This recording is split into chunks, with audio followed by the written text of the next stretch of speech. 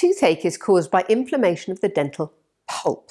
Now, that's the combination of nerves and blood vessels deep inside your tooth.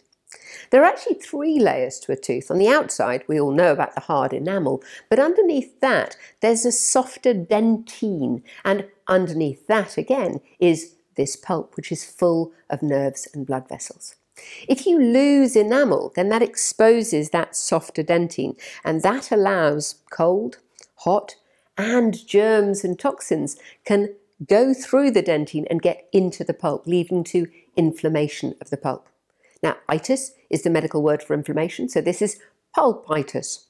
Tooth decay is the most common cause of pulpitis, or wearing down of enamel, and the gum wearing down can also expose that sensitive dentine.